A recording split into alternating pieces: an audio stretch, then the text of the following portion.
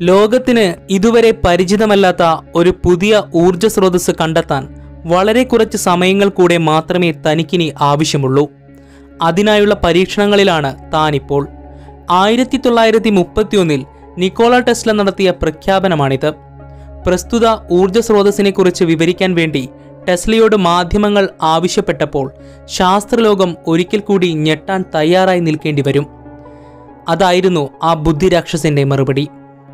Tesla മാധ്യമങ്ങളോട് പറഞ്ഞത് ഇങ്ങനെയായിരുന്നു: പുതിയ ഊർജ സ്രോതസ്സിന്റെ ആശയം എൻ്റെ മനസ്സിലേക്ക് ആദ്യമായി വന്നപ്പോൾ വാസ്തവത്തിൽ ഞാൻ സ്തബ്ധനായിപ്പോയി. കൂടുതൽ കാര്യങ്ങൾ എനിക്കിപ്പോൾ നിങ്ങളുടെ മുൻപിൽ വെളിപ്പെടുത്താൻ സാധിക്കില്ല. എന്നാൽ ഒരു കാര്യത്തിൽ ഞാൻ ഉറപ്പു തരുന്നു. ആരും തന്നെ ഇതുവരെ ചിന്തിക്കാത്ത, ആരും കണ്ടുപിടിക്കാത്ത ഒരു പുതിയ ഊർജ സ്രോതസ്സായിരിക്കുമത്. അടുത്ത വർഷമായപ്പോഴാണ് ജോർജ് വെസ്റ്റിംഗ് ഹൗസും പിയേഴ്സ് ആരോ ഓട്ടോമൊബൈൽ നിർമ്മാതാക്കളും ടെസ്ലയെ ഒരു ജോലി ഏൽപ്പിക്കുന്നത്. ഒരു കാറ് പ്രവർത്തിക്കുന്നതിനു വേണ്ടിയുള്ള ഇലക്ട്രിക് മോട്ടോർ നിർമ്മിക്കുക. അതായിരുന്നു ജോലി. ഇവിടെയാണ് എല്ലാവരെയും ഞെട്ടിച്ചുകൊണ്ടുള്ള ടെസ്ലയുടെ ആ കണ്ടുപിടുത്തത്തെ പുറംലോകമറിയുന്നത്. ടെസ്ല നിർമ്മിച്ച ആ മോട്ടോറിന് 40 ഇഞ്ച് നീളവും 30 ഇഞ്ച് വീതിയുമാണ് ഉണ്ടായിരുന്നത്. 80 HP ആയിരുന്നു ആ മോട്ടറിൻ്റെ പവറെന്നും കണക്കാക്കിയിരുന്നു. മോട്ടറിൽ നിന്നും 2 കട്ടി കൂടിയ വയറുകളും അതോടൊപ്പം 12 വോൾട്ടിൻ്റെ ഒരു സ്റ്റോറേജ് ബാറ്ററിയും ഡാഷ്ബോർഡിലേക്ക് കണക്ട് ചെയ്തിരുന്നു. ഈ 2 വയറുകൾ പുതിയ ഒരു ഉപകരണവുമായി ടെസ്ല ബന്ധിപ്പിച്ചു. ഒരു ബ്ലാക്ക് ബോക്സ് ആയിരുന്നു ആ ഉപകരണം. ഒരു ലോക്കൽ റേഡിയോ ഷോപ്പിൽ നിന്നും വാങ്ങിയ സാമഗ്രികൾ ഉപയോഗിച്ചുകൊണ്ട് മോട്ടോർ നിർമ്മിക്കുന്നതിൻ്റെ ഒരാഴ്ച മുമ്പ് ടെസ്ല നിർമ്മിച്ചതായിരുന്നു ആ ബ്ലാക്ക് ബോക്സ്. ആ 2 വയറുകൾ ബ്ലാക്ക് ബോക്സുമായി ബന്ധിപ്പിച്ചതിന് ശേഷം ടെസ്ല കൂടെയുള്ളവരോടായി പറഞ്ഞു, നമുക്കിപ്പോൾ കാർ ഓടിക്കാനുള്ള പവർ കയ്യിലുണ്ടെന്ന്. അതായത് ഇനി വേറൊരു ഊർജ സ്രോതസ്സും നമ്മൾ കണ്ടെത്തേണ്ടതില്ലെന്ന്. തുടർന്നുള്ള 8 ദിവസങ്ങൾ അത്ഭുത ബ്ലാക്ക് ബോക്സ് അടങ്ങിയ ആ കാറ് പ്രവർത്തനക്ഷമമായി. മണിക്കൂറിൽ 90 മൈലുകൾ സ്പീഡിൽ വരെ ആ കാറ് യാത്ര ചെയ്തു. ആ ബ്ലാക്ക് ബോക്സ് പരിശോധിക്കാൻ ടെസ്ല ആരെയും അനുവദിച്ചില്ല.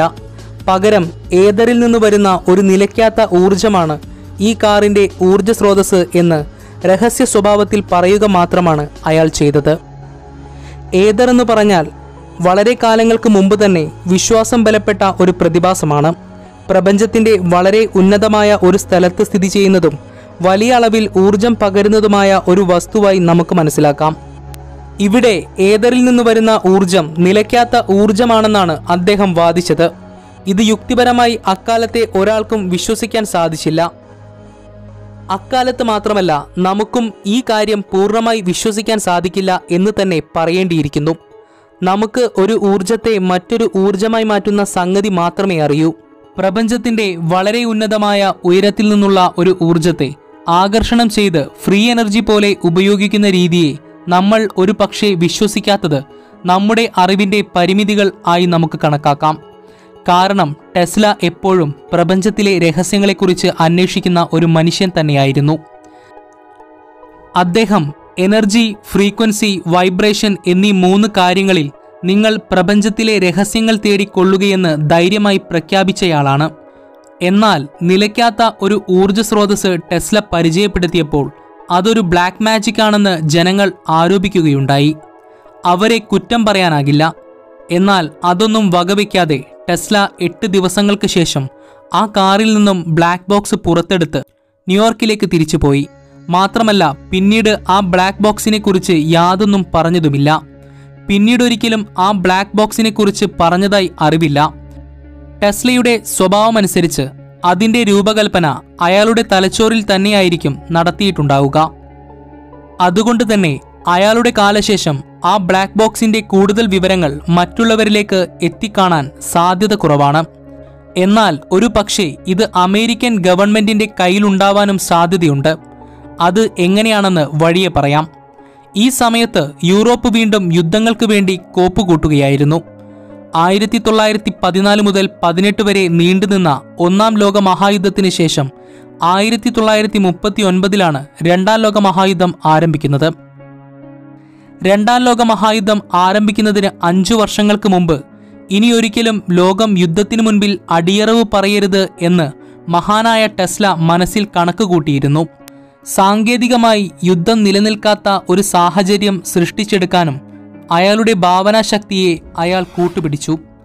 ഇത് സംബന്ധിച്ച് ന്യൂയോർക്ക് ടൈംസിൽ അച്ചടിച്ചു വന്ന വാർത്ത ഇപ്രകാരമായിരുന്നു: 78-ാം വയസ്സിൽ ടെസ്ല പുതിയ ഡെത്ത് ബീം അഥവാ മരണകിരണം സൃഷ്ടിച്ചു. നിക്കോള ടെസ്ല യുദ്ധത്തെ ചെറുക്കാൻ വേണ്ടി ഒരു പുതിയ സാങ്കേതികതയ്ക്ക് രൂപം നൽകിയെന്നും ഇത് പുതിയൊരു ടെലിഫോഴ്സ് ഉപയോഗിച്ചുകൊണ്ടാണെന്നും ന്യൂയോർക്ക് ടൈംസിൽ വാർത്ത വന്നു.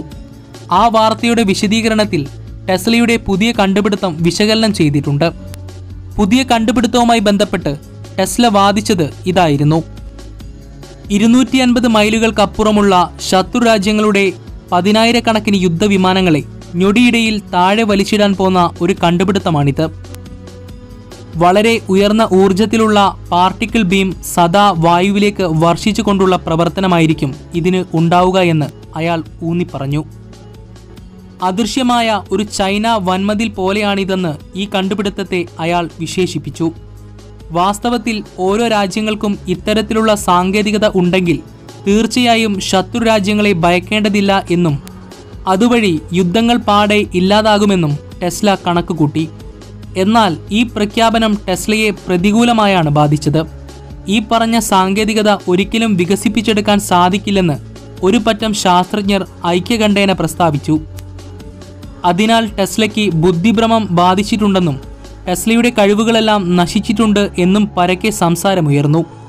വീണ്ടും ലോകത്തിനു മുൻപിൽ ഒറ്റപ്പെട്ടു ആ ജീനിയസ്. ഭ്രാന്തനായ ശാസ്ത്രജ്ഞൻ എന്ന വിളിപ്പേരും അദ്ദേഹത്തിന് ലഭിച്ചു.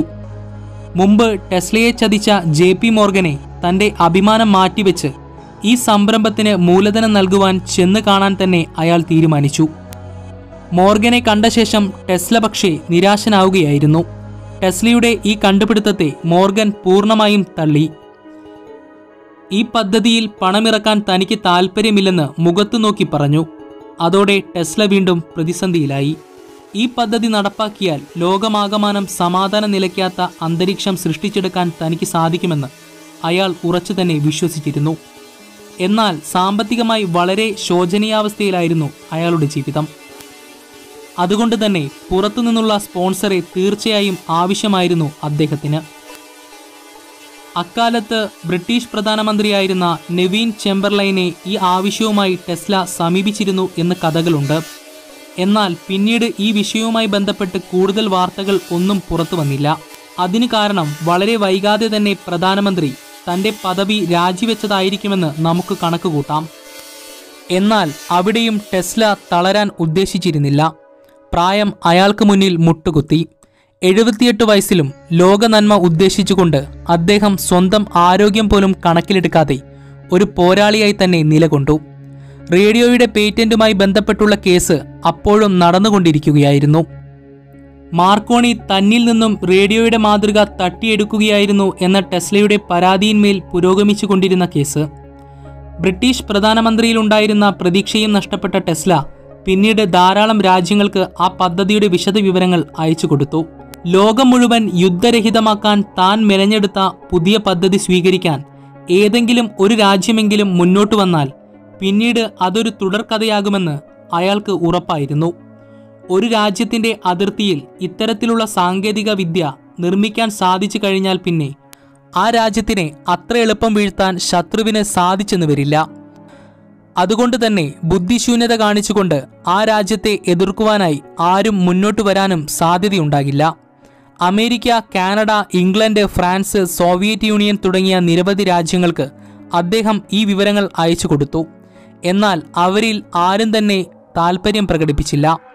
ഇത് ടെസ്ലയെ മൊത്തത്തിൽ തളർത്തിയെങ്കിലും കാത്തിരിപ്പിന് വിരാമമിട്ടുകൊണ്ട് 2 വർഷങ്ങൾക്ക് ശേഷം സോവിയറ്റ് യൂണിയൻ ഈ പദ്ധതിയുടെ ചില ഭാഗങ്ങൾ പരീക്ഷിക്കുവാൻ മുന്നോട്ട് വന്നു. പരീക്ഷണത്തിന് ശേഷം 25,000 അമേരിക്കൻ ഡോളറുകൾ ടെസ്ലയ്ക്ക് അവർ അയച്ചു കൊടുത്തു. എന്നാൽ പിന്നീട് ആ പദ്ധതി എവിടെയെത്തിയെന്ന് ആർക്കും ഒരു എത്തും പിടിയുമില്ല.